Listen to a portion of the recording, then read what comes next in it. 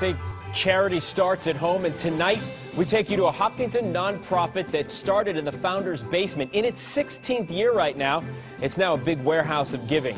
Those in need are already picking up holiday gift bags from Project Just Because. The charity has helped nearly 9,000 families. Warm winter items, clothing, and toys go to families statewide. Sadly, though, many of the donation bins that should be overflowing right now are not. They're empty. Right now, Project Just Because will not be able to fill the requests of another 6,000 families without more new items to be donated.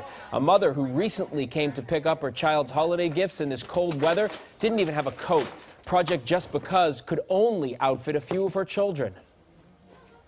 I'm a mother of 4 children, and without the coat for my child, I would have felt really bad. But we know we got her some blankets and some other things so that she can come back. Children's coats in size 5 and 6 are completely gone right now, and they are in desperate need of them. Gifts for children over 10 are also in short supply.